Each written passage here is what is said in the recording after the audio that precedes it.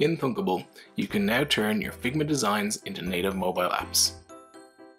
Prepare your Figma file with one frame per screen and copy the URL from the browser. Over in Thunkable, to import, simply click the plus icon. Go to your Assets tab, find Figma Files and click the plus.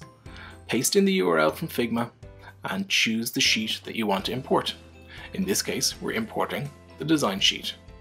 Click the import button and load all of your frames from Figma directly into your Thunkable project. We're now ready to replace our placeholder components with native mobile components in Thunkable. If you make any changes to your Figma file, you can easily synchronize these with your Thunkable project. If we're using styles in our document, simply change the property such as color or font, like so.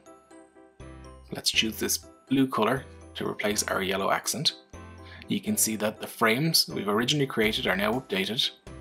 And back in Thunkable, simply click the synchronize icon on each frame or each screen that you want to update. Once the artboard has been imported, you will see the changes on the screen. In addition to the web preview and live preview mobile apps, Thunkable also offers the ability to publish your app as a mobile web app. This generates a unique URL for your project which you can share with clients to get fast feedback and approval for your proposed changes. For more information on using Thunkable, please reach out to the links below.